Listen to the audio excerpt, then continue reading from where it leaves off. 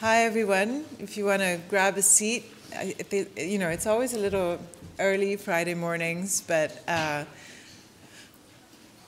as someone said, the advantage of a big conference is that there's a lot of speakers, so the auditorium feels full immediately, but students will trickle in throughout the day, and everyone is very excited. I'm Amal Andraus. I'm the dean of the school, and I just wanted to say a few words of welcome and an introduction to Juan Herreros, who masterminded this with Enrique Walker. And we started to talk about this symposium early on last year, and wondering how I think Juan and Enrique, especially Juan throughout his seminars, have been looking at the question of practice and how it's become, in a way, a project in itself, but not in just this kind of say yes to everything, but rather how to find ways to engage, to push the discipline, to expand how we practice, and to really kind of continue to be creative and find agency.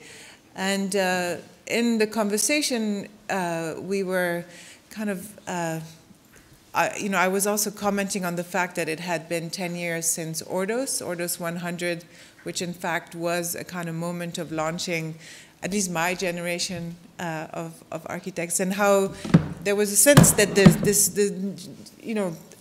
generation after was actually already operating in a completely different way, and that it was worthwhile digging into these modes of operation and to look at these modes, across different cities around the world, and to kind of have this sort of cross-section so that it wasn't so narrowly kind of focused on the US or Europe, or to kind of understand that some of the preoccupations that we have here are quite different.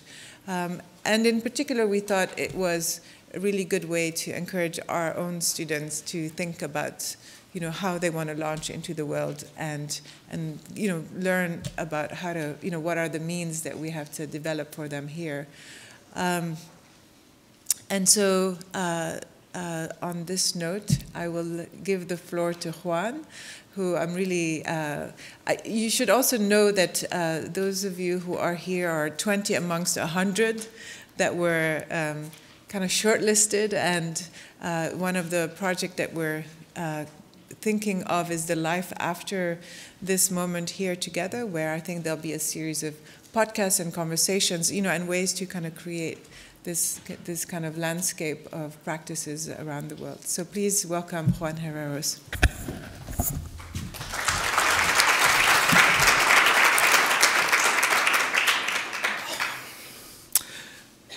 Welcome, everyone. Thank you, Amal, for the introduction and support of the Constructing Practice Symposium from the very, very first steps.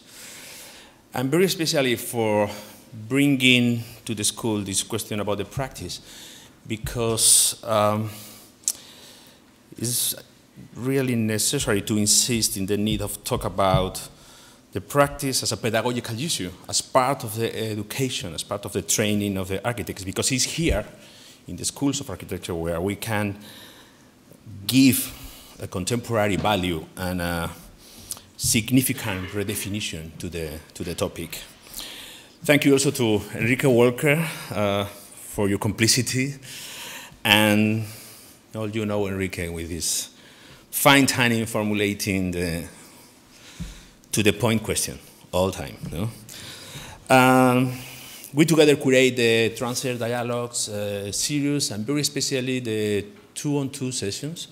These 2-on-2 sessions consist in the invitation to two offices to do kind of presentations like we have asked you to do today, and to open a conversation about the confronting contexts where we operate, and discovering that the differences are not always where it were supposed. Those conversations have been the laboratory of this event today. For us, the question of the symposium, as Amal has pointed, is that is founded in the idea that the establishing of their own office is a project in itself. It's an act of design, and in consequence, it's an intellectual exercise that blurs the borders between theory and practice. Today, we want to talk about this project with a bunch of young offices all around the globe established in the past 10 years.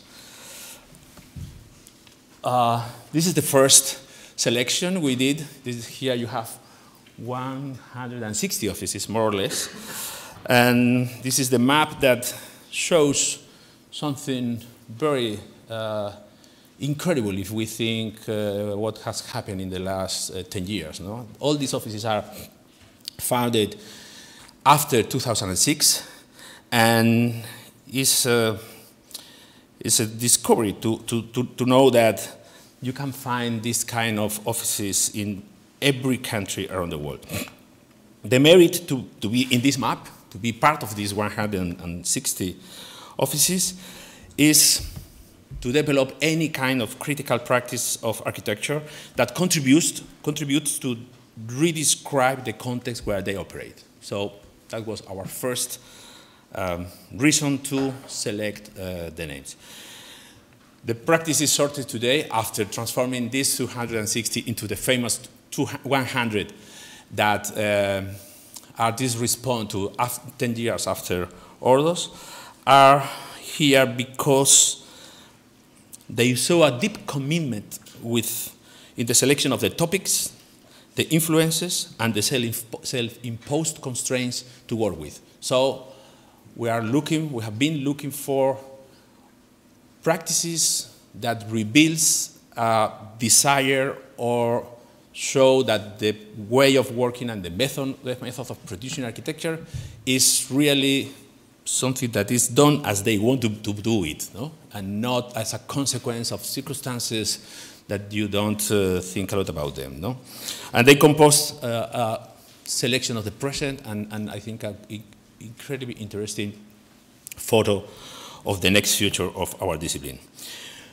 Watching to the materials of the different offices we are going to have today, we could see that in the last years we have discovered this collection of significant changes in the motivations and the concerns that have oriented the establishing of the new practices. This generation is deeply aware about the need of a new instruments to dialogue with the present, from geopolitical issues to environmental sensitivity, from material culture to the redefinition of the everyday as architectural material, from the impact of new technologies to the social equations that include all the political and global phenomena, from immigration to natural disasters. We have asked them to present for 15 minutes. Sorry for this pressure about compressing all your ideological universe in 15 minutes. But we want to know about your strategies and approaches to the discipline from the different regional contexts. And the questions are, how do you do what you do? And how do you respond to the concern about what kind of architect I want to be? So if the traditional models are not the ones to follow, we have to invent, we have to design the new models.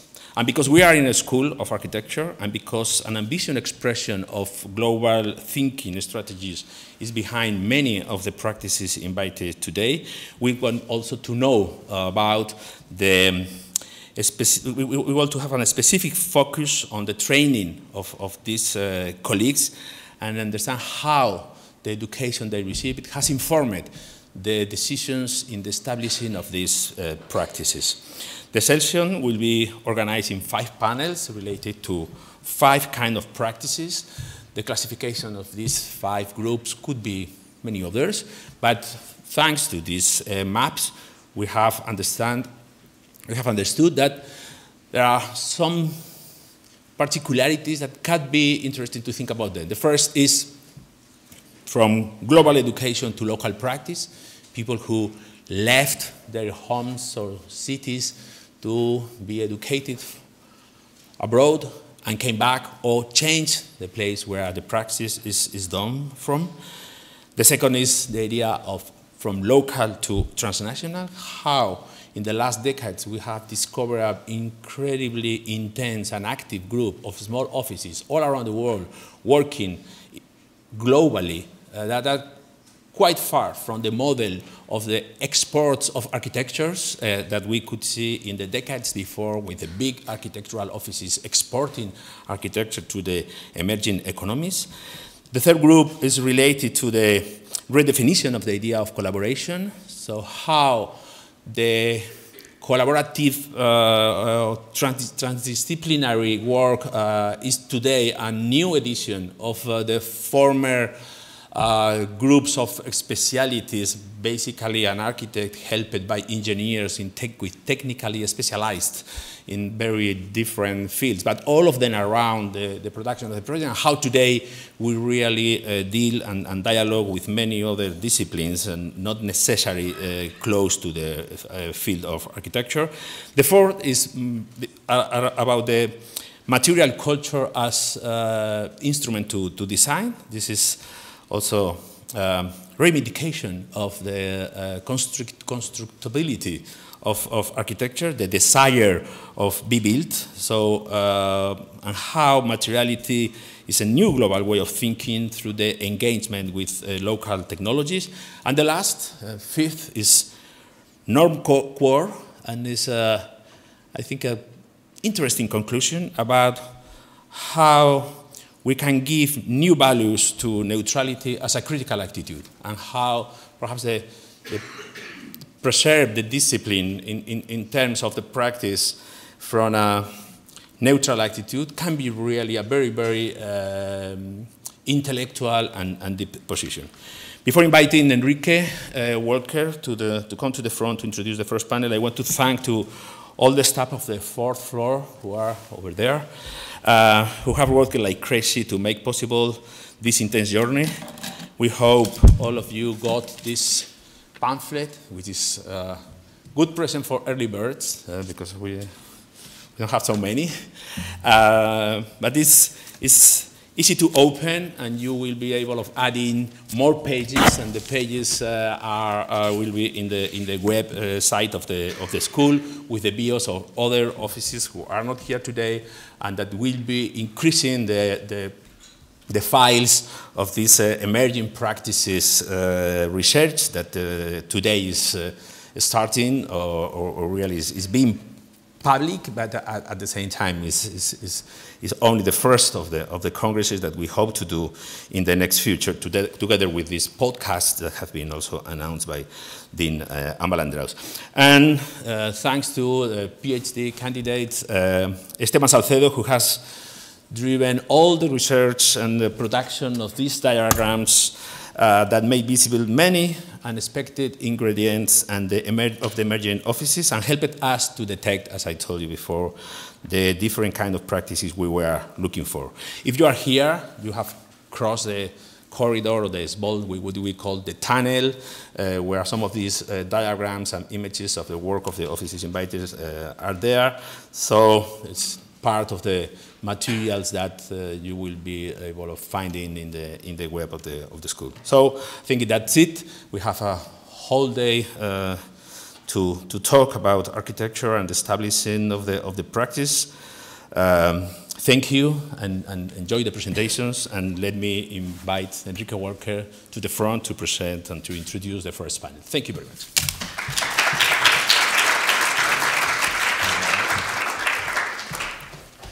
Good morning. Welcome to Columbia GSAPP. My name is Enrique Walker. I direct the Advanced Architectural Design program at the school.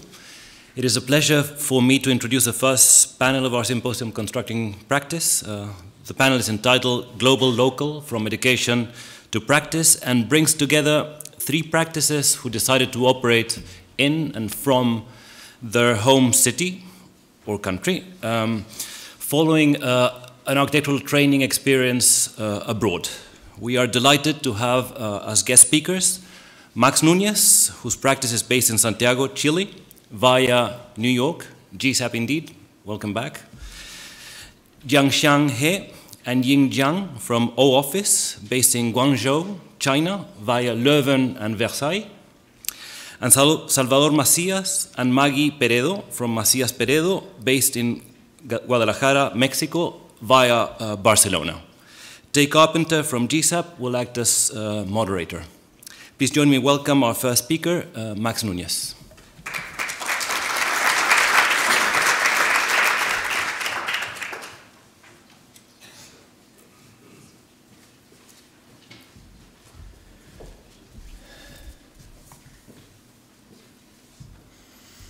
Hello to everyone.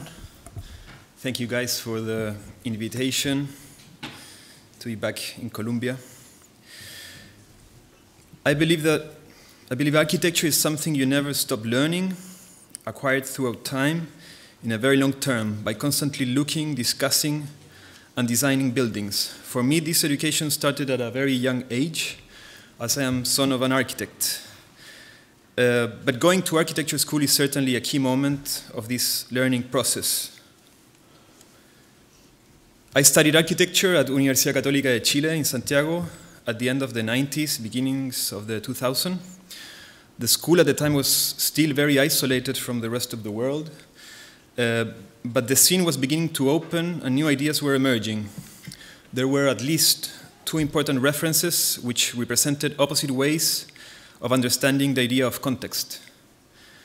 The early work of Matthias Klotz, to the left of the image, with his pure static boxes, suggested an abstract and distant relation with any notion of place. He emphasized a strong figure background contrast through simple structures, proposing a totally silent architecture. On the other side, to the right, the early works of Smiljan Radic, by means of an as-found sensibility, offered a connection with the landscape and its building traditions. Through rough materials and basic means of construction, he established a very symbolic, layered, and rhetoric approach to context, in total opposition, in a way, with Klotz's strategy. During my last year at architecture school in Santiago, my classmate Bernardo Valdez and I received the commission to do this house. At the time, we had little notion of what we were doing, but many of the decisions laid down on this small house are ideas that still matter to me today. For example, how a specific topography can alter the established notions of a given program. Also, the neutralization of the free plan by means of the domestic life, and the problematic relation between two or more structural systems working at the same time. In any case, with this house, we were trying hard to do something different from the total abstraction of Klotz or the sensible materiality of Radic. The success of that house, of that first commission, translated into more work. I established a partnership with my friend Nicolás del Rio for almost 6 years, and we worked non-stop designing a bunch of private houses. Some of those projects are shown in this image. Most of these projects were located in distant regions of the country, in very diverse geographies and climates. This characteristic diversity of the Chilean landscape translated somehow into our work. In consequence, we were always trying to do something different, experimenting with new materials, structures, and developing various building types. This was the work of DRN architects. But in 2008, this happened to all of us, I guess. We all remember those days. And in Chile, like everywhere else, we were like this guy in the photo, going home with not much to do. But instead of staying in Santiago, we decided, me and my partner at the time, we decided to leave and study abroad. We applied for grants of the Chilean government, and we closed the office and later split the partnership. I wanted to see, in a way, how the real crisis looked like, so I came to New York City, to Columbia, to the Master in Advanced Architectural Design between 2009 and 2010. In retrospective, I feel that the atmosphere in Colombia those years was also in a turning point. The economic crash had eclipsed the ideal of the star architect, and the digital parametric moment was no longer in the center of the discussion here. There was a strange atmosphere, but in a good way, extremely challenging, in which no one knew which direction to take. This was great because there were no leading trends at the time. Let's say that this was just before the axonometrics of San Rocco and everything that associated with it. For me, Columbia had a profound effect, especially the very critical approach to design of some of its key professors and studios, which offered a kind of psychoanalytical experience for someone who had been practicing for a while.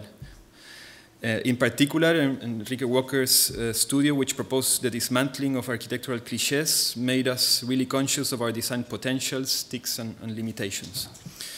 Looking back, this academic experience offered me awareness in very architectural terms of how I wanted to move forward. Max Nuñez Arquitectos was established in 2010, right after completing my master. To be frank, my practice can only be described through the buildings we have done and the ideas revolving around them. These ideas have appeared in the process of designing and many times even in retrospective after finishing construction. And these are quite old ideas, I guess.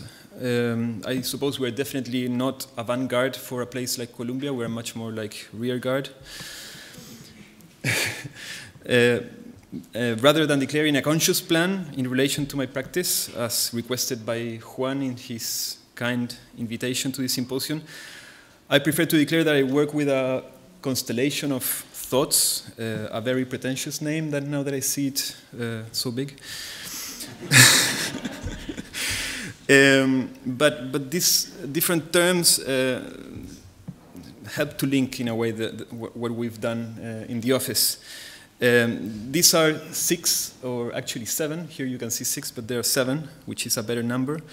These are 7 priorities which are not thought in strict academic terms. I believe it's more about free interpretation, association, and where possible, misreading of these ideas is totally allowed. In each project, these themes can be found working together or separately.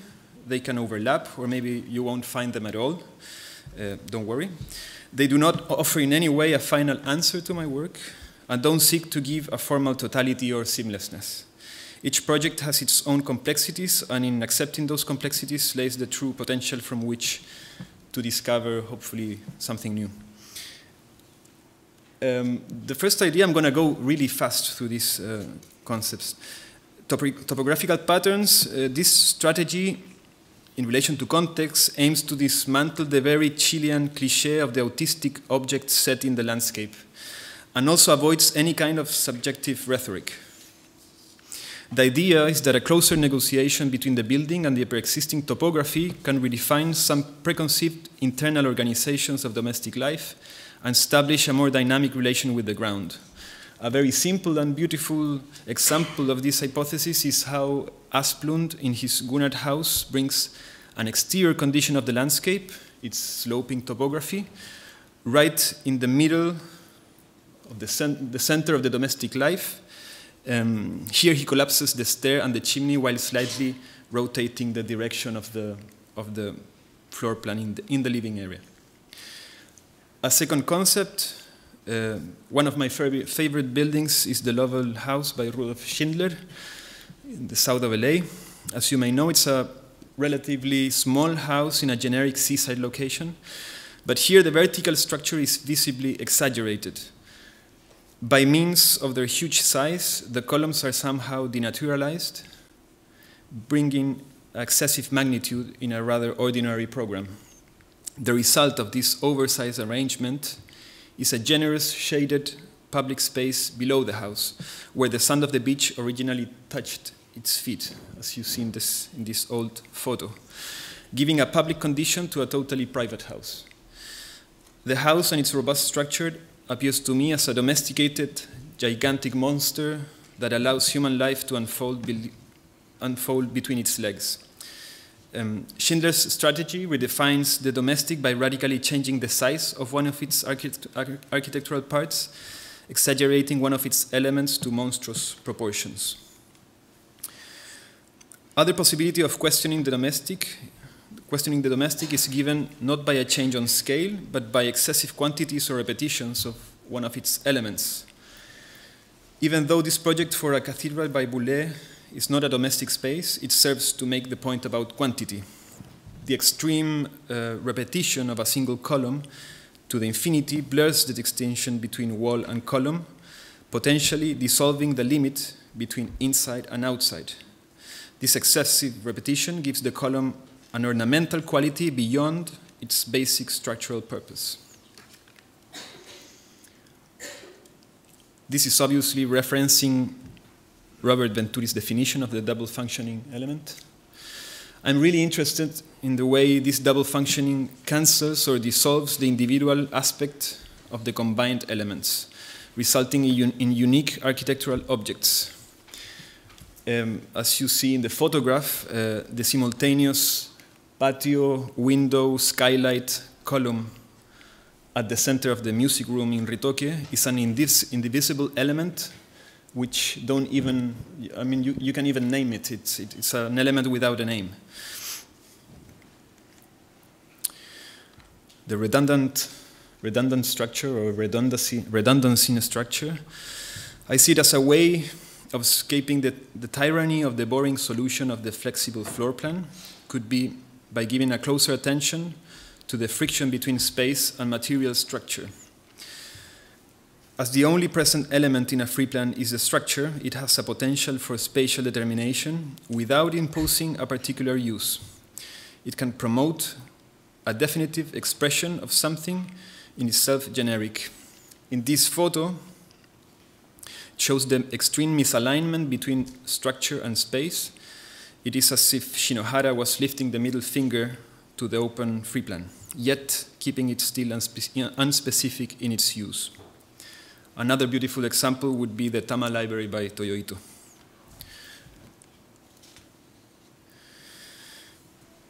Material and expression, I'm interested in not obvious or easy tectonics, like Michelucci's interior of the Chiesa dell'Autostrada, where he plays with concrete as if it was a soft textile, a stalactite, or a stalagmite, all at the same time. And the final concept is an idea about useless space.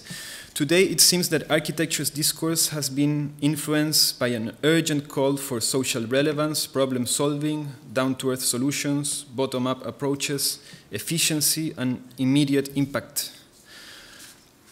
I know that architecture must face the problems and conditions of its time, and these are difficult times indeed.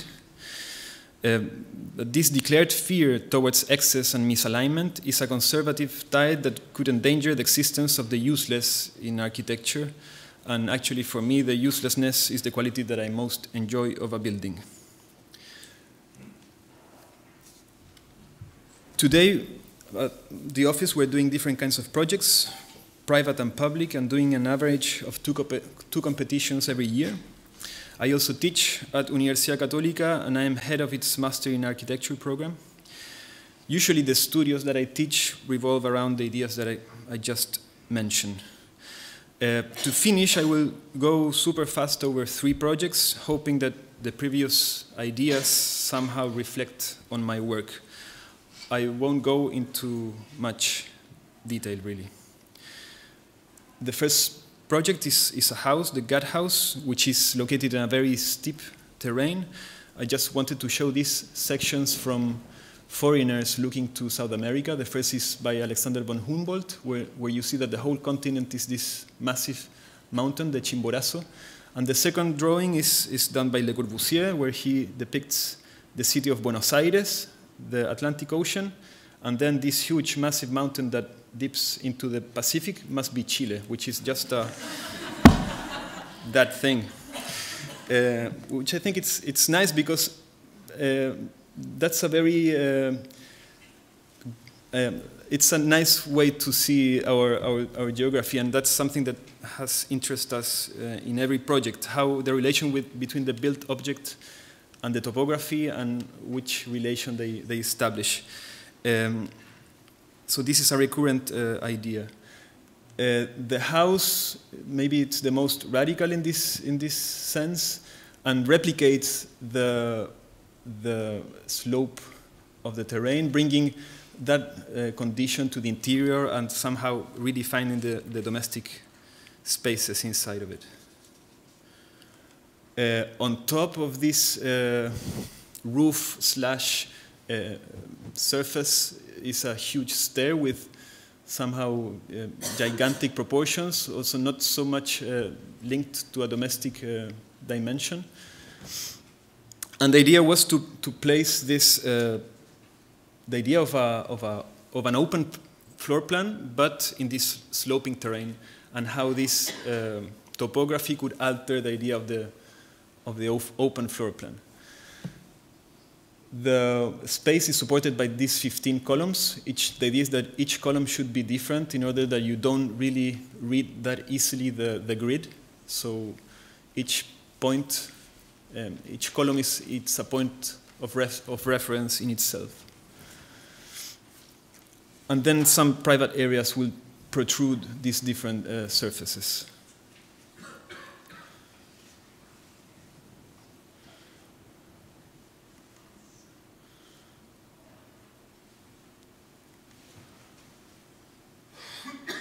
The idea that this surface also blocks the view to the horizon was something that we wanted to do. And the misalignment between the interior, the exterior, the structure, the enclosure, so that there's not an easy distinction between when you are in and out of the house.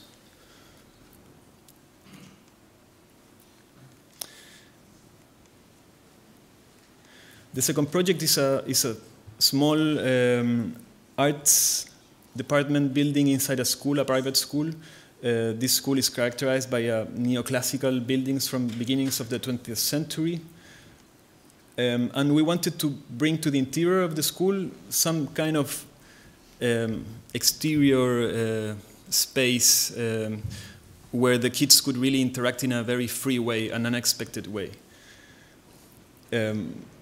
The idea was, first of all, to clear the first floor plan, so the program was divided into a second floor and a -1 floor. So through these huge columns that you see here, which act as a column, as a patio, as a skylight, these 3 levels were connected. The building is just in the center of this school, which is like a big campus. So this covered space acts as an open link to connect these different areas and buildings. Obviously establishing some kind of dialogue between these huge columns and the existing columns of the old buildings, the trees, etc. These small skylights are like, it's a building with 5 cores, which was also something that we hope tried to dismantle the idea of an open free plan the moment you repeat many times one element. And the relations that are established through these voids are quite unexpected. They also work as windows because they have this opening. So there are different relations that you can establish between these three levels by this one single oversized column. These are the interiors. The idea of the classrooms is that they were not the normal relation between student and professor, having a room with many corners. It's not like a frontal room as this auditorium, but it's much more complex in its floor plan. That's the column. These are the plans of the columns. And I really like this photo, like this gigantic monster, yet tamed somehow by the life of the school and the kids playing around it.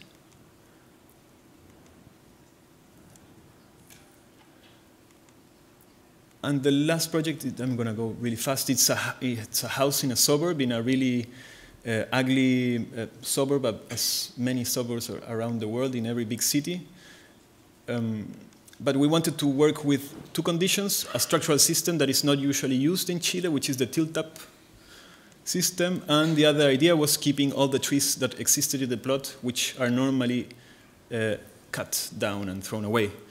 These two decisions changed the layout of a suburb house into a much more expanded floor plan, and a house with no specific form, in which all the rooms have at least one patio. And the idea of giving some kind of unity to this whole mess of a floor plan was by repeating one column 400 times, a concrete column that we would do in situ at the site. And this column helped us to generate these in-between spaces and try to blur again the distinction between inside and outside.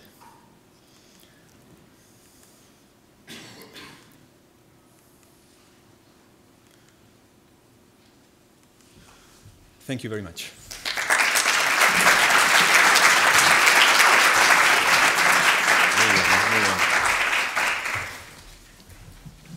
Thank you. Our second presentation this morning is O Office. So please join me welcoming Jianxiang and Ying.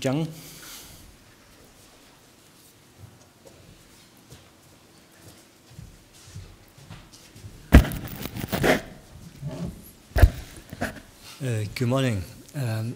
We have great pleasure to be invited here to share some of our practicing experience here.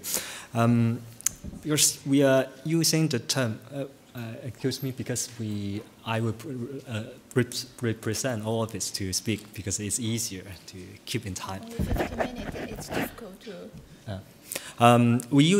We have the topic of region, not because we are really deep into the understanding of region. It's because in our young children's memory, we don't have any idea about region. In our early age, I think the only thing we have in memory is the small town we are living. And then in school, we are talk about the whole nation, the country. So there is nothing about the region. But throughout our education in Europe and also our practicing in the past 10 years, I think more and more we trying to emphasize in the effort in regional regeneration or kind of self-cultural recognition in our location, in our region. And this is image. It's in the Pearl River Delta area in 1970s. So you see the ethnic rising up, self-made ethnic rising up from the local house, and the tele signals from Hong Kong probably receiving to this house, and people start to have the view of the image of the modern city like Hong Kong or Manhattan at that moment. So it's kind of a hidden strength of the later urbanization of the whole region. 40 years later, the whole region becoming the world's largest metropolitan area. So with the population more than 100 million in this region. And the city growing, still continuously growing, so nobody knows where it will go. And this picture, this photographic work shows vividly the typical scenario of Pearl River Delta city, the new city mise-en-scène, according to us, the rising up from the original city, and everything come into kind of urban development. But of course, at the same time, another side of foundation of all office is the education background, both me and Ying in Europe. So these two sides of like a mirror system that founding the philosophical foundation of all office. This is Ying and me. It's also a kind of mirror system to us. We work closely every day, and even we fight against each other every day for design discussion in the office. And this is our studio in Guanzhou. It's on top of a silo building, an old industrial silo building near the old downtown Guangzhou. We have a very young team, and everybody worked closely into a team. And everybody is very flexible in moving in one project from the other, so that we have a very dynamic relationship to work in a whole team. This is the silo office in the downtown, old downtown Guanzhou. And this picture showing that some of the main projects realized by OF in this Pearl River Delta region. Probably you can see the diversity of all this project. The diversity of this project, I think it's, from one hand, it's the our response to each specific spot, the local condition and the local technical issue, social issue. But on the other hand, we are enjoying to test or to make a new experiment in each specific location and point. Because we can see later, the whole region actually is far more complex than only one megacity. Again, we have this kind of population density map for the whole Pearl River Delta. So we have kind of hyper infrastructure linking all this cluster of city and townships together into a so-called mega metropolitan area. And all of this realized projects are scattered in this area, probably as this picture shows. And when considering the different geography, a large amount of immigration to this area, and or different language in this region, because throughout the history, actually the southern China area actually is in different period, they have immigrants from different provinces. So different languages, different group of people, and so it's full of diversity in this region. So it's far more complex than what we can see here, physically see in this map. And again, we back to the topic of education. So I study and work in Belgium. I got my master program in Leuven. Of course, we both share very similar academic background. We both graduated university in Guangzhou, a local university. And then I went to Leuven, Belgium, University of Leuven, and Ying went to Versailles, the school, architecture school in Versailles in France. So I think the most fundamental thing that those education experience gave us is the so-called kind of independent way of thinking, critical in analyzing, and the critical position and independency in profession and practicing. That's a fundamental thing we have. But when we return to the Pearl River Delta region, we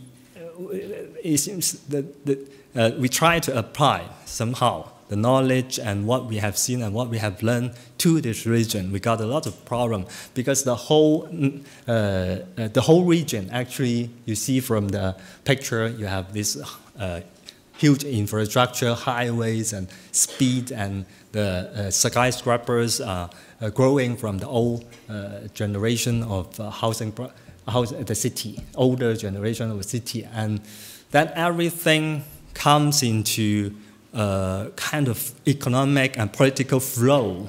So everything is flowing like a gigantic ocean of urbanization.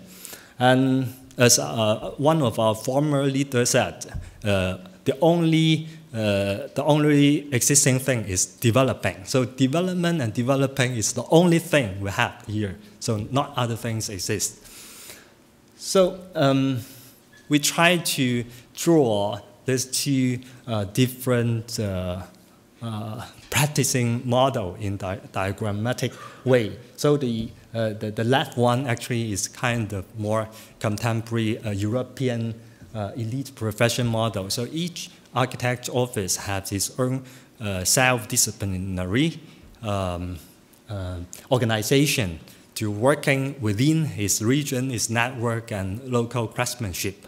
And in the left side, in the right side, we have the most efficient way of Chinese architectural and engineering office. So they just throw themselves directly into the ocean of urbanization. So they only care about market demand. So what the demand needs, they produce they directly and as fast as possible to produce the product to the housing and building product to the market.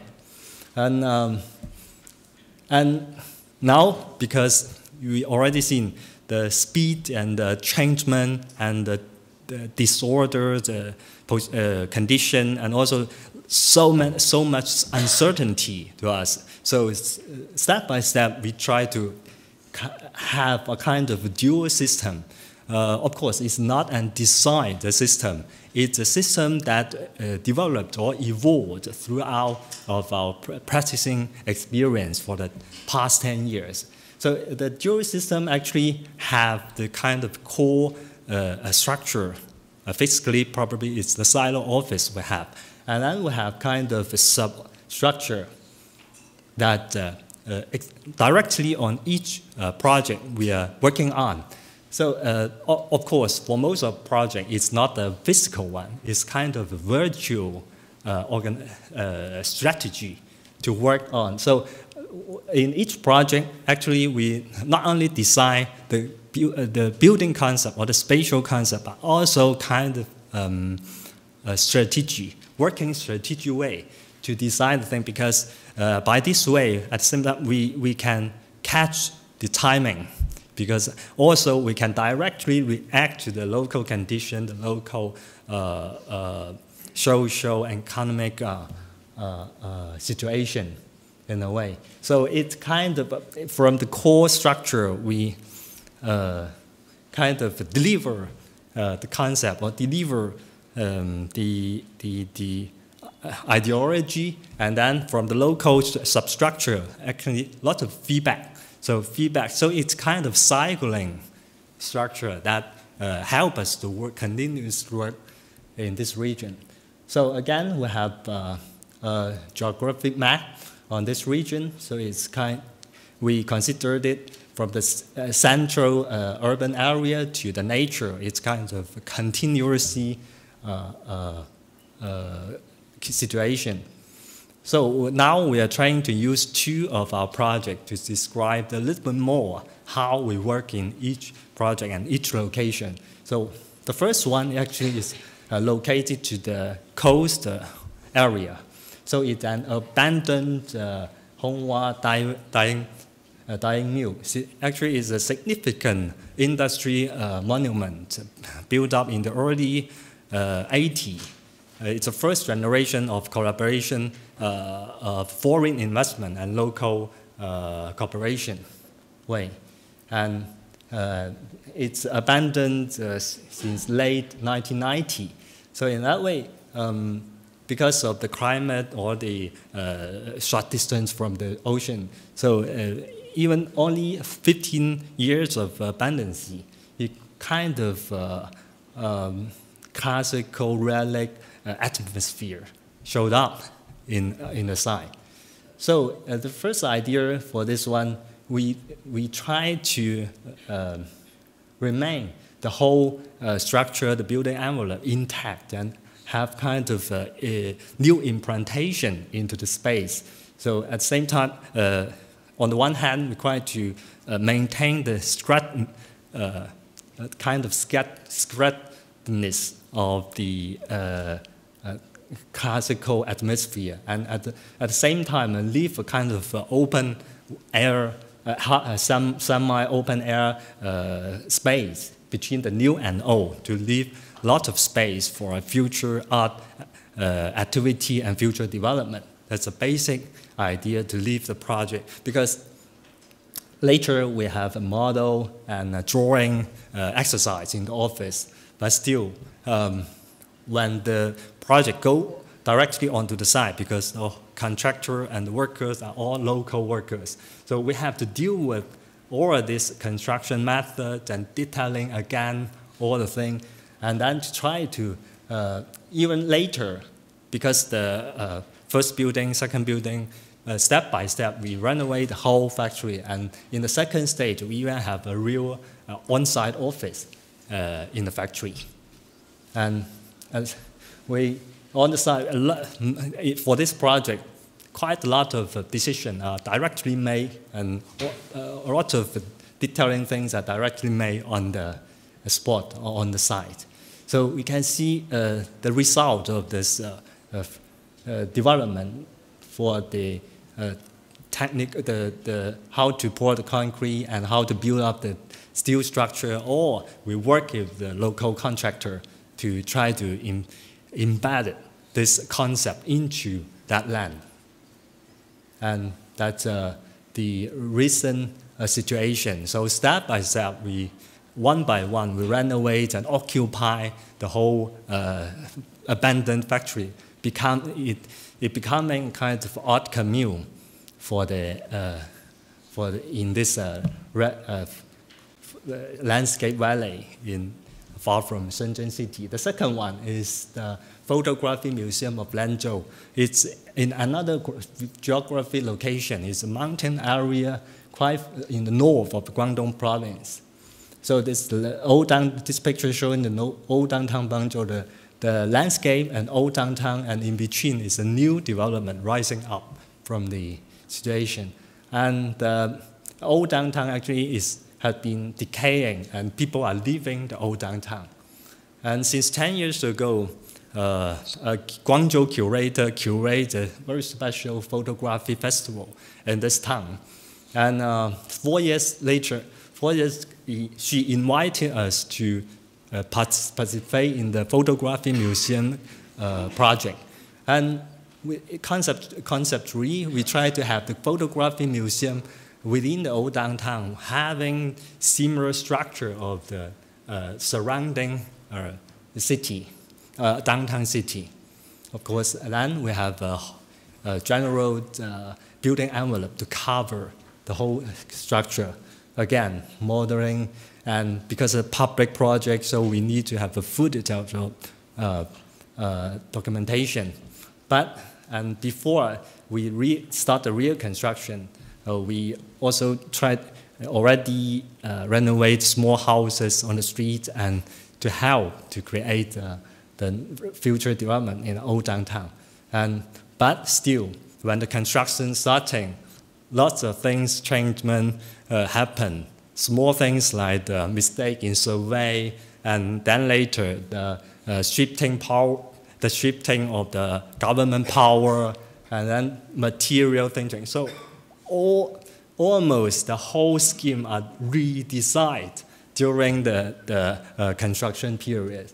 So, but still we have kind of local kind of substructure on the side, have kind of strong, we try to use the original concept to control the whole thing and still maintaining, try throughout this operation on the side to keep these things going. And that's the recent picture. And that's the street view for the nearly completed project. And funny thing is, it will open in 2 weeks, but the whole project is still under construction. Even the artists for the opening exhibition arrived yesterday. They found everything is still under construction. It's of course it's not always like that, but it's not exception when we practice in China, especially in local condition. So probably we need to have a kind of dual, maybe triple system to work in that. How to say? I would like to add one thing that actually in most of our projects we could not have complete design condition before our design, and the design requirement has been always keep it changing. And sometimes the budget is not clear at all for us. So normally it is not a good moment for architects to study architectural design. But sometimes we see it as an opportunity for us because we could be involved in a very urge of design decision. And we can, how to say, work together with the client and try to influence them and guide them to kind of a design approach. And step by step to redefining kind of a long-term program. This is what I think always try to do. Okay. Thank you.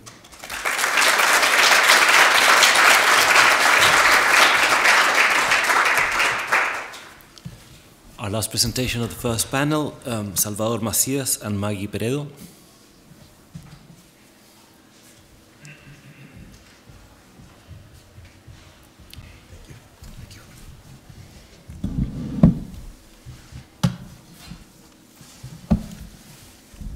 Hello, everyone. Thanks to Juan, Enrique, and Columbia GSAPP for inviting us today. When we sat together and started thinking about what kind of things have given shape to our practice, we thought that we should talk about these ideas. The things that move us, what inspire us about architecture, our academic studies, our professors and researchers. We also thought on necessity, and independent practice needs to self-employ. The location of our practice have played a key role in this. We wrote failures in terms of training. And lastly, we thought of the few assignments that have pulled out clear answers to deep questions, challenges where engineers were not necessarily required, but a profound intellectual work instead. Let us start by showing this image made by us that represents the moment when, for the first time, someone outside our country, the Architectural Foundation of London and Liga, asked us what our office project was through a collage. We put on the same level and same imaginary site the traditional Mayan hut and the Farnsworth house. We like to think that these two architectures are not so distant. Both establish a base that regulates the land, both set vertical elements that support a cover, and both use an open floor plan at the inside. For us, beyond technique, there are no significant differences between them. We wanted to refer to both simple approaches to describe what our office was looking for. We were born and our office is based in Guadalajara, the second most populated city in Mexico. Guadalajara is the dot on your left, and on the right you see Mexico City. Historically, Mexico has been a centralized country. The relevant aspects of the country happen in the capital city. The great commissions are generated there. Architect Luis Barragan, for example, was from Guadalajara, and he eventually moved to Mexico City, and that was the only way he could belong to the country's cultural and intellectual circles. Therefore, starting an independent practice outside the capital inevitably led us to start a local practice. We have always returned to this city, and from here we are interested in being able to continue doing our work. The great boom and growth of the city came in the 20th century. It came along with the importation of foreign architecture models, mostly modern Corbusian models, like you see here, but also there was the group of Mediterranean influences led by Barragan's vision on weather and local techniques in his emerging architecture. The teachers who had an influence on us, and first architects with whom we worked, had a preference for the techniques and the language of the second one. In any case, as in all of Latin America, these architectures were made with the economy and the resources that were available. This type of architecture for us had been the most ordinary and familiar. It wasn't until we decided to leave the city and move to Barcelona for our masters that we found a kind of mecca of Latin American students doing all kinds of researching about architecture in their context of origin. And of course, a great interest by many of the professors on Latin America. Suddenly, the familiar took another dimension. We gave it a different reading and meaning. When the time to choose our own research topics came, our tutors in Barcelona, like Josep Ketlas and Jaume Rosell, encouraged our intuition to study our territory from the eyes of two German artists who had a great influence and interest in Mexico. On one side, you see the analytic Bauhaus professor Josef Albers, and on the other, Matthias Geritz, an extraordinary artist who came to Mexico to introduce some of the principles of the Bauhaus into the schools of architecture. Somehow, by being at Barcelona, we rediscovered and had a deep look over our backgrounds through the both of them. About 8 years before, Salvador and I met on a trip to see primitive architectures in Veracruz. Several routes would come later throughout Mexico, and those journeys together left a deep impression on us and marked the beginning of our history and a common interest about the primitive and the vernacular that keeps captivating us until now. This we shared with Geritz and Albers. In fact, these images are from one of many photographic studios of form and geometry made by Albers during his trips to Mexico. We discovered through them a great capacity of analysis and synthesis, of abstraction of many of these kind of structures that we had also been interested in. For example, this is the floor plan of Ciudadela Square, a very important sunken plaza at the pre-Hispanic urban site of Teotihuacan that Albers studied. The argument of the thesis was that Albers was painting abstractions of concave or convex spaces, squares or courtyards like the pre-Hispanic ones, an exercise that he repeated for more than 30 years in the homage to the square as it is well known.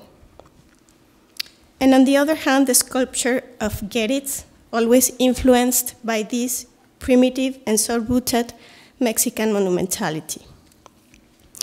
We returned to Guadalajara from Barcelona at a time of global economic crisis, and although we were eager to do things, there wasn't much work to do. We had the opportunity to get into our university to teach, but we needed to look for other ways to self-employ us. So we designed a methodology that would imply leaving the city, leaving the country, and that would keep us studying, analyzing, fitting our practice from other contexts. Each one of these images represents study trips or workshop trips that we arranged in our office as if they were any other project, which had a specific place and a specific subject, and a group of architects, students of all ages were involved. This put to the test the methods we had learned from Albers and Geritz about absorbing and abstracting the experiences of the world. For example, this is a villa of vernacular houses we visited in Japan, and this is a common thatch roof or palapa roof at the Pacific coast in Mexico. These kind of confrontations promoted that our ordinary and local challenges became a deposit of possibilities and an opportunity for new synthesis. Somehow we were looking to the same, just differently. And in this going back and forth, we needed to be aware of how things are done in the place we do architecture. What are the existing skills on those who build, and how to keep a dialogue with them. This is a plane made of clay we acquired in a craft market in the city of Lima, Peru. This object reminds us of significant ideas. On one hand, it represents the progress of technology, the globality of the world. It speaks of our time. However, it doesn't fly, it only represents the idea of flying. We see the transnational sign of Air France with Peruvians aboard and Peruvian flags. For us, it speaks of a global aspiration, but at the same time, a strong relationship with a specific locality. We used to think that we were these Peruvians returning home every time, understanding that that's where we wanted to place ourselves, between the understanding of our geographical and sociocultural situation and the needs and aspirations of our time, which are inevitably global. Let me talk a bit about how locality has played a key role on our practice. Guadalajara is today a city of artisans. The artisanal workforce is still an important and current issue, and construction is not exempt from this. Experimentation in the construction processes are still viable and at a reasonable cost. This is a great opportunity, all throughout Mexico actually, but in the case of Guadalajara, the need to get our first independent works forced us to build our initial projects. Culturally, the idea of an architect is closely linked to construction there. Hiring an architect to only develop design, it's a luxury for a few experienced offices. We took advantage of that moment, building together with these craftsmen, learning so much from their skills, but also about economy, local resources, etc. This made possible a work founded at the very practice, the construction, the performance of the building site. To take over the logistics and administration as a general contractor demanded a lot of time. It was taking away too much space for reflection. So we decided to found our current office, just bringing in the attitude of involving ourselves in the building process without the contractor role. It is common to hear, are you the kind of architects who build or those who only design? We like to say that we are right in the middle. Back to the moment of our returning from Barcelona, the opportunity to supervise the construction of this Carmen Pinoza's tower in Guadalajara came. As a local office, the task was to translate her intentions to the most traditional way of doing in Guadalajara. And this was a great challenge and learning that lasted 4 years. To know which things are suitable and which are not in terms of building in our city. Actually, Gerritz used to say that Mexico is a country where everything is possible. Something that has interested us about him is to understand how a foreigner becomes local and how he understands, in a very deep and clear way, the environment where he works. This is the only piece of architecture that Gerritz ever made, the Experimental Museum of El Eco in Mexico City. It was an architectural manifesto against the Mexican rationalist architecture of the 50s that he named Emotional Architecture. An annual contest of young architects is made to develop a temporary intervention to the patio that enables other ways to use the space, a bit like the PS1 program here. After our researches on the artist, we couldn't have been more thrilled to be chosen to participate. We had lost every contest we had done before, which had much more larger and ambitious programs than this. However, this one had such a special meaning for us. So we put all of our energy on this contest, and we were very lucky to win. After our building exercises at Guadalajara, we felt a great attraction for the only material who had no coating, showing its real age and its handmade process, the clay floor of the courtyard. We wondered if we could somehow make it evident. And on the other hand, Gerritz manifests himself by arranging the walls of the museum at angles that will never be 90 degrees.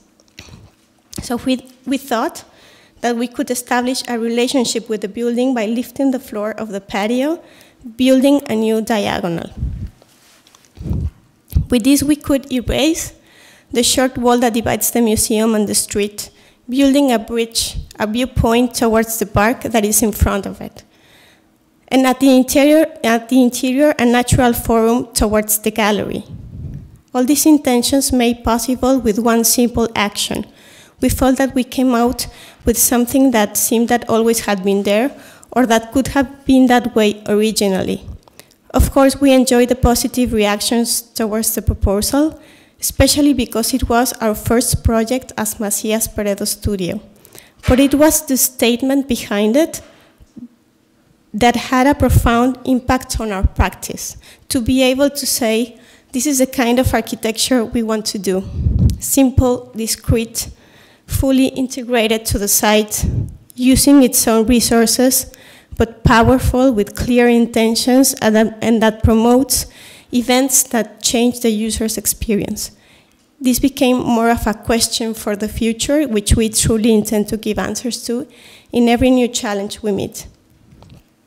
As it happens in this image of one of our favorite photographers, Mariana Jampolsky, where with a simple action of arranging elements that are already there, somehow can transform it into experience and environment in the subtlest way.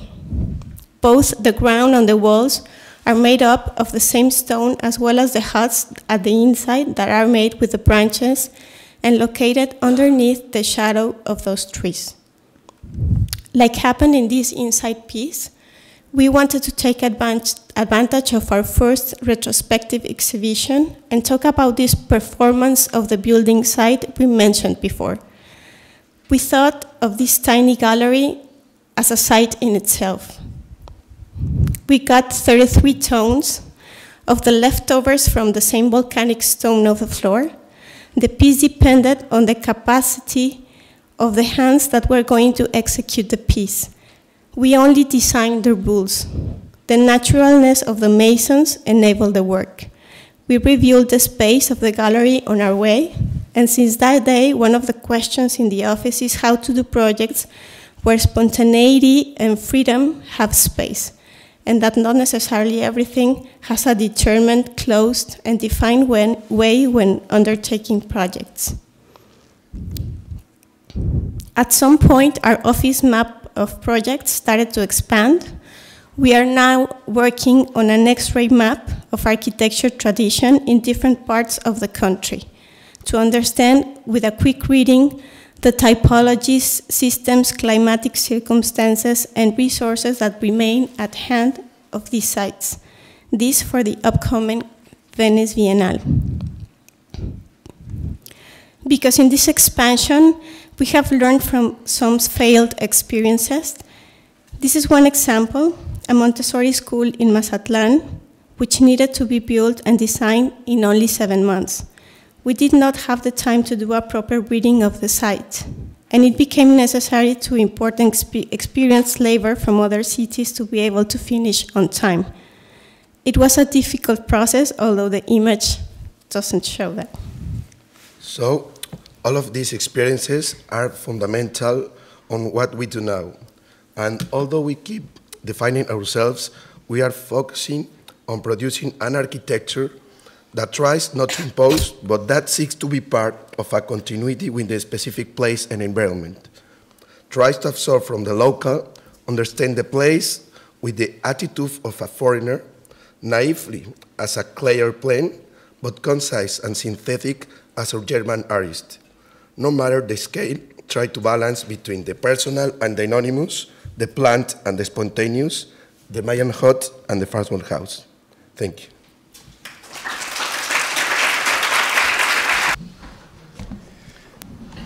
Hi, everyone. Well, I just want to start by saying thank you for sharing such personal reflections on your practice and giving us the behind-the-scenes look of how you're founding your practice and how you're maintaining it.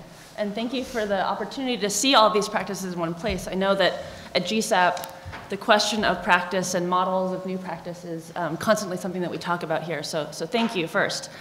And it seems to me that the setup of the idea of global education to local practice, those terms are not so clear in how we're talking about it with this panel. I think that you know, one might imagine global as being fast, ubiquitous, slow as maybe being, or local as being maybe being more slow or isolated. But it seems like the way in which you're dealing with that spectrum of global education to then local practice is much more of a different kind of engagement in which each of your practices seems to be filters of in some sense of those two lenses, and that each of you seem to, or each of the practices seem to kind of redefine a notion of a local, or to kind of to think through what extent does the word local actually, what does that mean in your practice?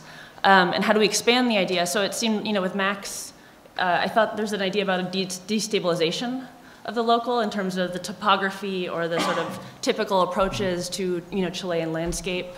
And it seemed with your talk, there's an idea about sort of intensification, like an intensification of local construction practices and craft. And then with you two, it's this, you even talked about it in your lecture, the conflict of how do you balance identity or memory of a region or a place than with the rising urbanization of China. And so I think that idea of a filter, this sort of expansion of a notion of local, to me seems really interesting within the context of the panel. And then I also want to go back to the question of the intellectual project of forming a practice, which Juan set up at the beginning. And maybe to have a sense of, in your talks, it seems like there's practices within the practice, that there's sort of a redefinition of practice at certain moments, right? And so maybe to begin with is just to think a little bit about the beginning and where you are now in your practice, and how did you sustain your practice early on when you first began, and the sort of economic equation of it, right? And then now, how do you uniquely maintain and maybe nourish the practice as it grows? And so I'd love to hear from each of you.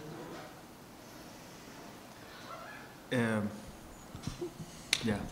Well, in my case, I think that mine is a very small office. We are normally between 3 to 5, maximum we've been 6 at the office.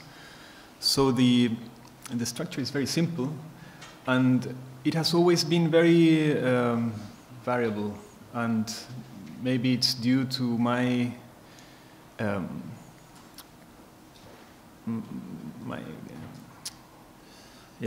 going out of Chile for a while for studying or traveling and teaching at the same time. So for me, it hasn't been a goal to keep an office like a production or to grow in a very fast way.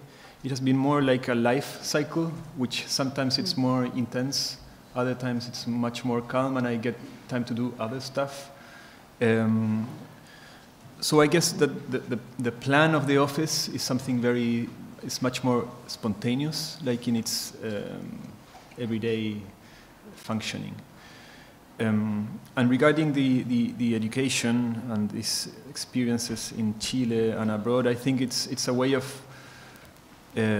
focusing on certain aspects. It's not about going out and learning something that you then bring to your country, but more it's going out to test what you've been doing before, looking at it again, and maybe fine-tuning on some aspects that you really want to, I don't know, be more radical or understand better. But I think that it's about, and I think that in that sense, the local aspect of things is fundamental. And in my case, yeah, this idea of topography and how this could affect the built object has been a key line of research. Well, just a moment ago, I was talking about how Geritz used to say that Mexico is a place where everything is possible. And I believe that in many ways it is true. I mean, Mexico is a place where there's much more freedom. Regulations are not so restricted, and this for the bad and the good. I mean, there are people that just simply jump over regulations, which is bad, but when well intended, I believe there is a huge opportunity to do architecture. And so in our case, we have found that,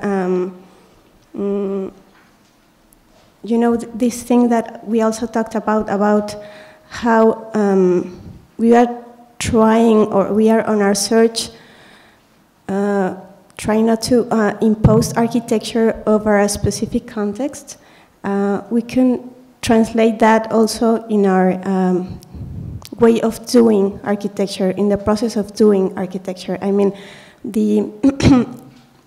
in a place like this, in Mexico, just as I was saying, the instructions of architecture that we can translate over a plan or our drawings become more like rules to play with. You know, we like to think that our work it has evolved, but in the way we do architecture, we try to think that the things that we specify are just more like a game rule sheet that is there for people to play with, that people can interpret those instructions or those rules into their own way of doing. And that helps us to have an architecture that is trying to have a dialogue with all these different actors that participate on that doing of architecture. All right, to try to go through a little bit our education and practicing experience, because we both educated in a local university, but when we graduated, actually the fast, that rapid urbanization just started. So we feel a little bit with both.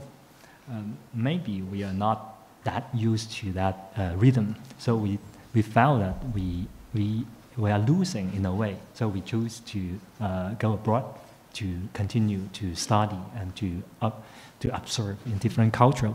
And of course, when you go from the very local China to Western Europe, so it's we felt, I think, directly a kind of cultural shock. So you don't feel easy at that, because completely different way of looking at city and architecture, and even questioning and reasoning methodology. So when we try to forget and to try to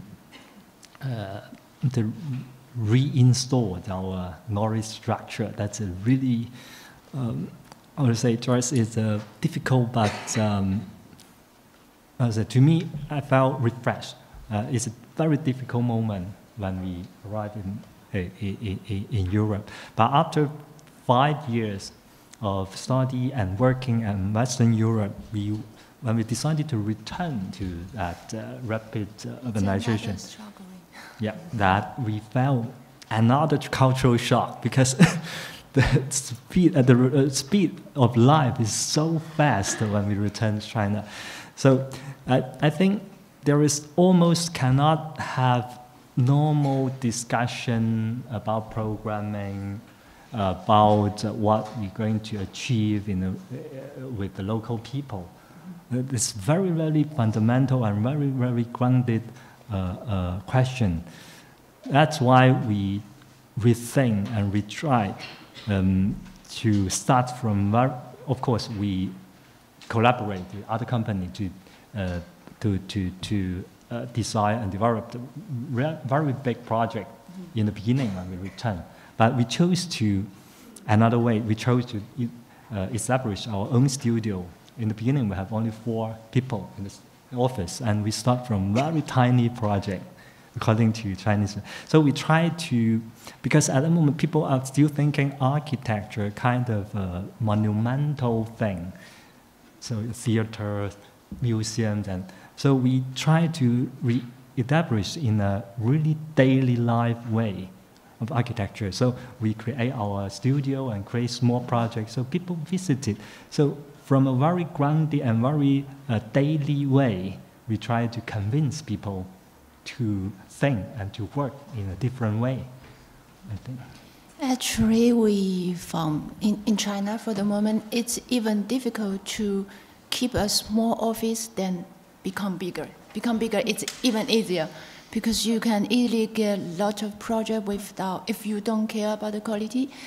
And so normally now we have 15 to 20 people, and we have, because the project always change. I mean, the situation of the project always change. Sometimes it stops, sometimes suddenly it come back with even 10 times more.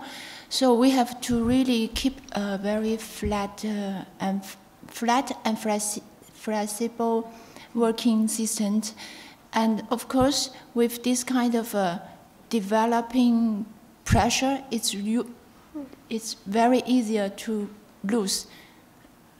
But we always believe that with tiny action, with interesting design strategy, we can influence a little bit. And step by step, it could be kind of, as Jiang said, the daily life movement could become bigger and bigger and do something as kind of a feedback of the urbanization, the huge urbanization. To start a kind of real conversation with people, with the real space, not kind of images of cities and renderings of cities, stuff like that. And maybe just to pick up on your point about the pressures of an architectural practice within different contexts. For each of you, are there, let's say, rules or guidelines that you use in your practice to maintain design values or design ambitions? So, for example, is there certain kinds of work that you actively try to engage? Are there certain kinds of strategies that you use in your office to go for certain kinds of work? Are there things that you resist? You just described something you resist is not to grow. So I'm just curious about whether there's ways that you fight for the office that you want to have through a maintenance of rules or guidelines.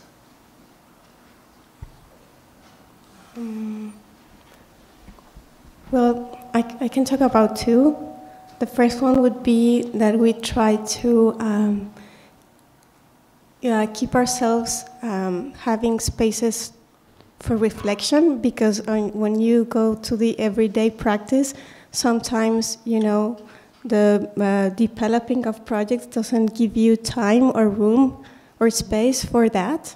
So, for example, for us to be teaching at a university, or even to come here, today, to talk to Colombia and, force us to sit down and have, to make ourselves making questions and to go over our backgrounds and digging into our practice, all of those kind of things help us to do that, to have that space of reflection that sometimes you don't have when you have to do a project, in the specific time that is required. So that would be one of like a strategy. And another one, it's more, like we were saying, is a more intuitive, and is more, I think, that really inspires us and that we really connect with, and is that we try to always look for, we try to see, or when, for example, we are trying to approach for the first time to a place, to a specific place, we try to look for the vernacular, the most common architecture, the people architecture.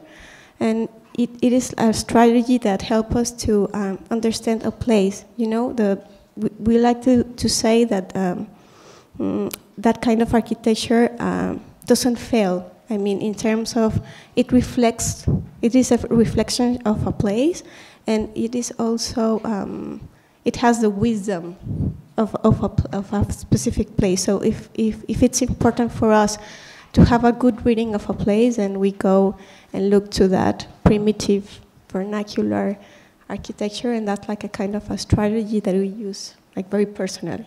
Yeah.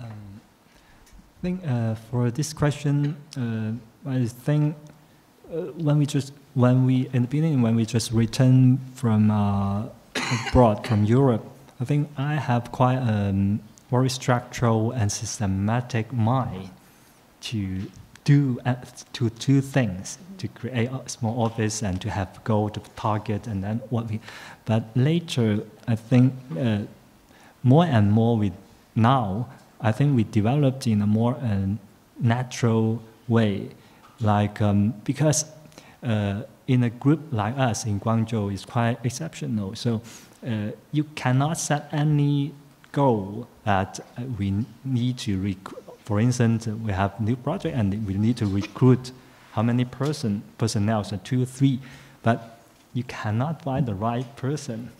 I mean, because as you know, the local education are completely different is what we are going to achieve.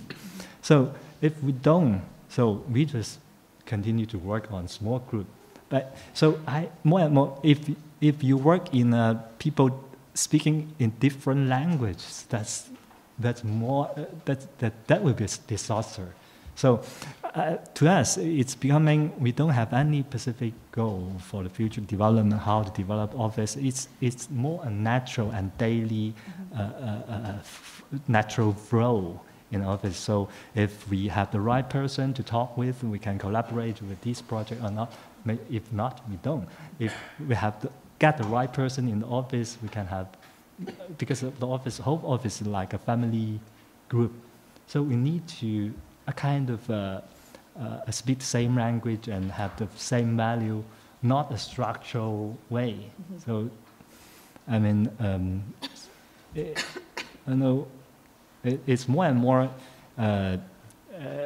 when we develop like that, office like that, the group like that, and it also can create interesting conversation when clients arrive and visit us. So they gradually or sometimes suddenly they understand what we should work together and what we should achieve in our future life. Mm-hmm, mm-hmm. Because when we look at the city, the urbanization, that's I think more and more people will think about in living and working in another way. That's what we are. Well, in my case, the relation with my practice and teaching has been a key aspect to keep the ideas of the practice somehow challenged by the works of the students, especially, and by the discussion that occurs inside the space of the School of Architecture, and that's a relation that I'm always trying to keep, and as a project in the future, the idea is to keep working in that way. Especially when you're working in a small office and you don't have that space of discussion with a larger group, it's important to bring those ideas to your students and discuss in different terms, maybe with more freedom and in different contexts. But I think for me that has been a very good conversation. And the other thing that I enjoy is to be in the different phases of a project, from its first stage until construction and all that's in between, and all the problems and travelings and discussions and solving problems during construction. And I mean, that's something that I really enjoy. So my idea of a practice is to keep it in a size that I can be, in a way, involved in all those different stages. Maybe we have time for one question, 1 or 2 questions. Maybe I'll open up to the audience if there's a couple questions.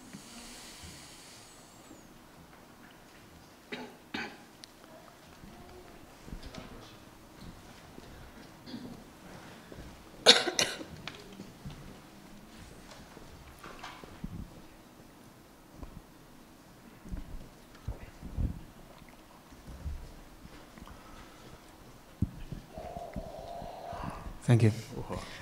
Well, it's been very exciting to me to discover a pattern among your 3 practices. You've mentioned something that I really find essential, which is duality. You've talked about mirrors and mirrors that reflect Farnsworth House against the traditional hut. So, as if global and local were the 2 sides of the same thing.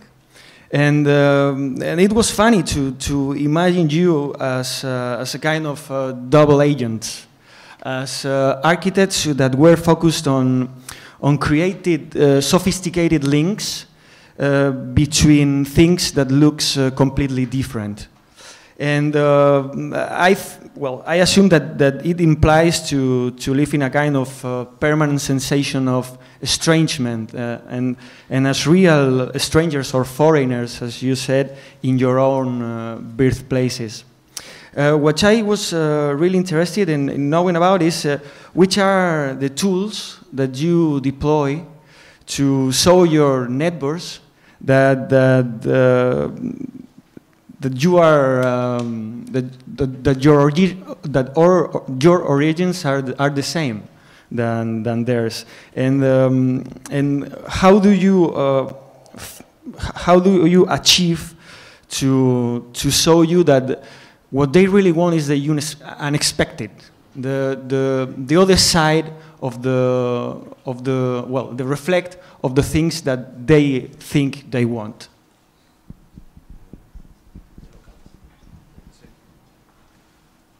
As a local.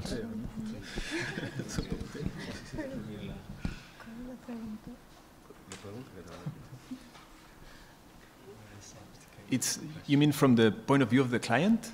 Yeah, maybe the client, but not also the clients. Your teaching tasks or well, your surroundings. I mean, the environment you move in your everyday life. Sorry, I understood the first part, but the question I didn't understand. No, I didn't. I'm sorry. No, well, I mean, which are your attitudes, the tools you use? Since graphic systems to negotiation techniques, to show them that what they really want is that they don't expect. What can you offer different to the other architects that as local, just because you've been global and you look global or you have a global perspective?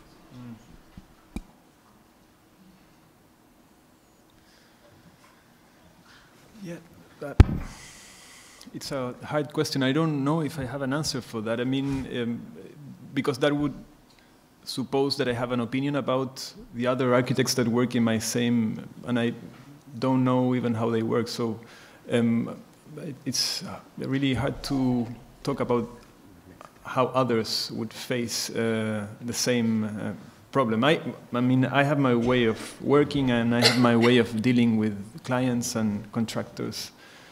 And I hope I showed some of these ideas in my presentation, but it's not a strict norm, and it's always somehow adapting to the conditions of each commission and the discussions that appear from each architectural problem.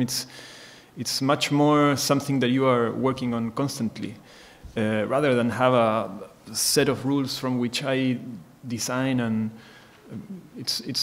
I mean, there are rules, but they're like a framework on which you work in every case differently, I guess.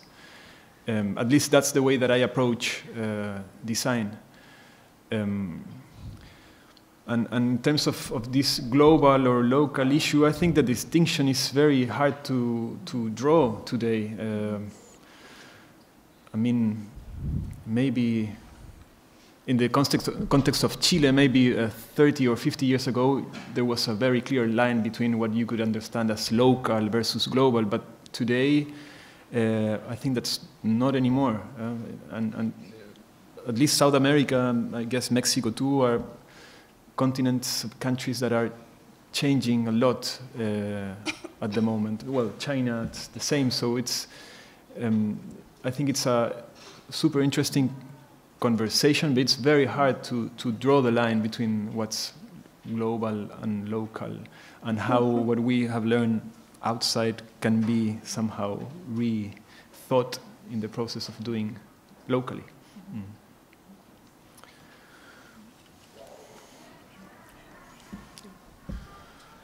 I guess that's exactly what can make it new or different to others. I mean, to get out of where you are and then come back. I mean, to that kind of confrontation, that's what makes it different, you know? I don't know how different from others, but that's basically the mixture of those things that make something happen, you know? You take fragments of texts, ways of inhabiting the space, typologies, I don't know, environments, everything that enriches your work. That's exactly, you know, how local or how global, it doesn't matter really, it's the mixture of both. That's what I would say. Great, well, we should probably move on to the next panel, but I suspect that the discussion will be ongoing throughout the day. So thank you very much. Thank you. Thank you.